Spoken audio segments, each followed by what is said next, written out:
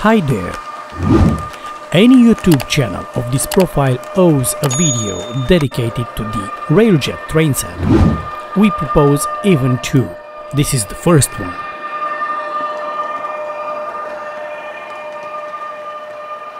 It is spectacular to realize by featuring the Railjet livery how many H0 models of most profile brands can be sold only based on the frame of a paint scheme and also based on the fame of a railway company's brand. Most likely, only the related combination proposed by the Nightjet paint scheme comes close to the fame of the Railjet brand, but it is far from achieving the same level of attention and success. Our Railjet combination contains a partial set from 2 years ago produced by Roco, pulled by a locomotive from 7 years ago.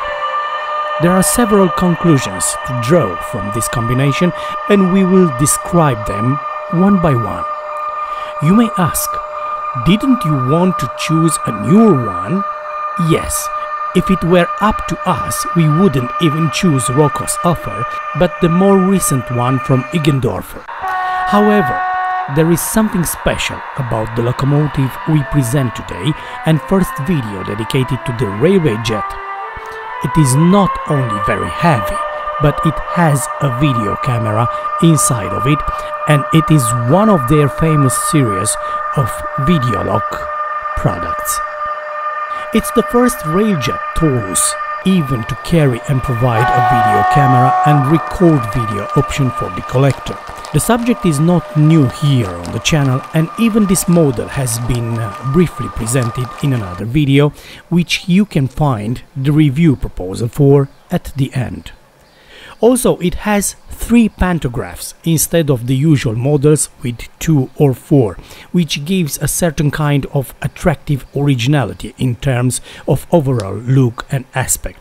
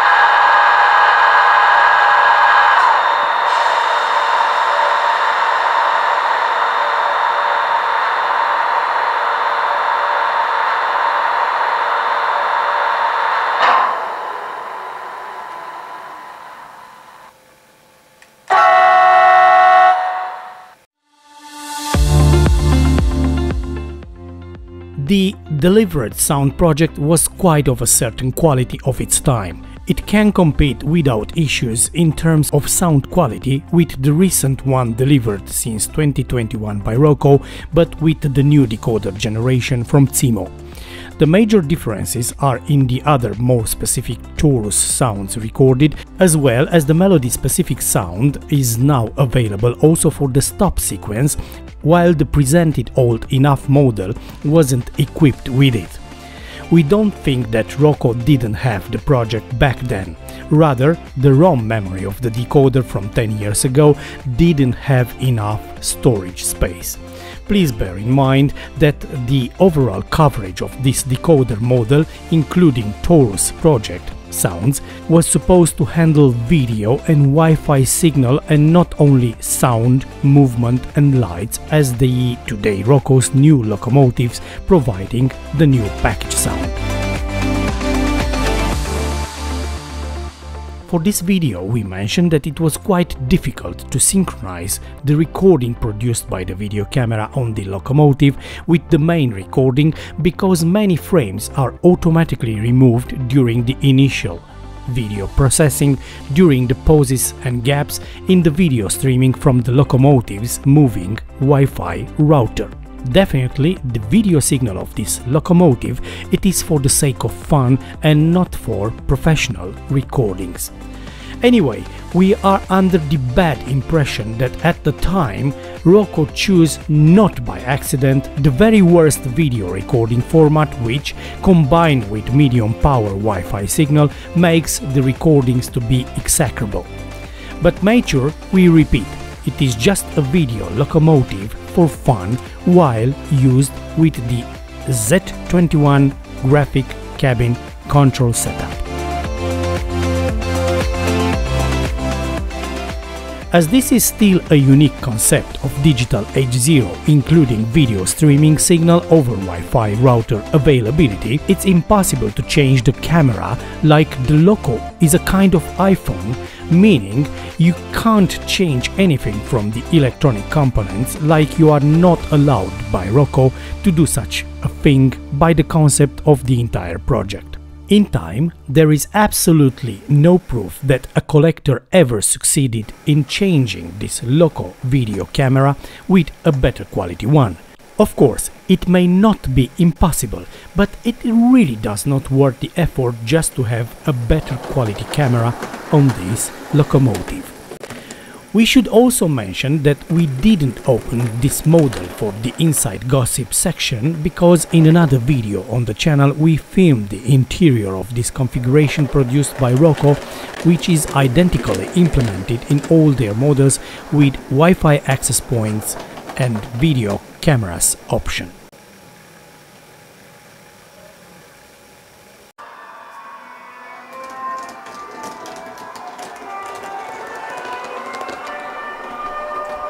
A particular chapter is this one dedicated to the powerful heat generated by these camera models. This is due to their big, maybe correct will be huge, capacitors which handles at least 3 to 4 seconds of functionality after power loss for the entire setup of engine, lights, sound, Wi-Fi router and video live streaming. Speaking of heat, we invite you to warm up our small channel a bit to draw YouTube's algorithm attention to the quality we strive to deliver to those interested in these video topics by hitting the like button. Subscribe will also be of a common interest, we guarantee.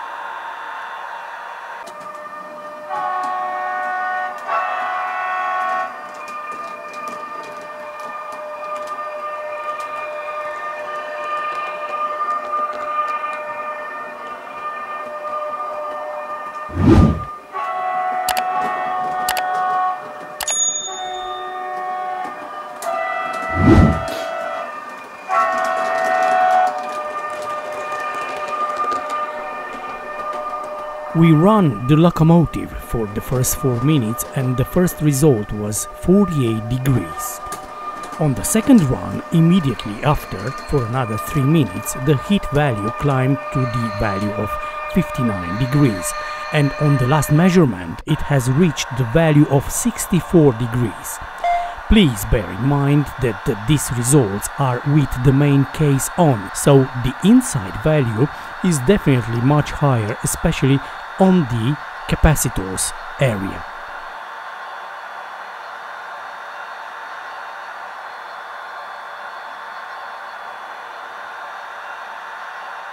One of the notable and probably beneficial effects of this concept of a video locomotive is that after you can see your own diorama from the track level at once, you feel the need for the playfield size to be larger and dream already of the future diorama, which will have to be at least 3 times larger than the one you played with such a locomotive first time.